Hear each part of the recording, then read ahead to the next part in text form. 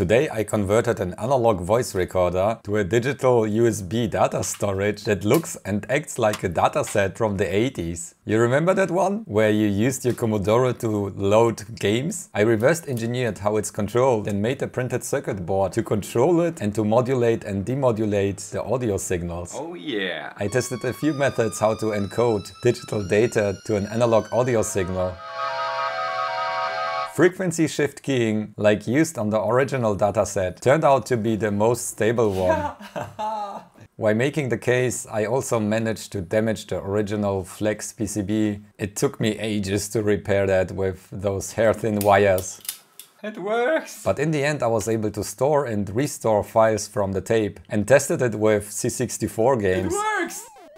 Although it might be a niche, I really enjoyed exploring signal processing and completing a functional device in the end. Check out the full video on YouTube.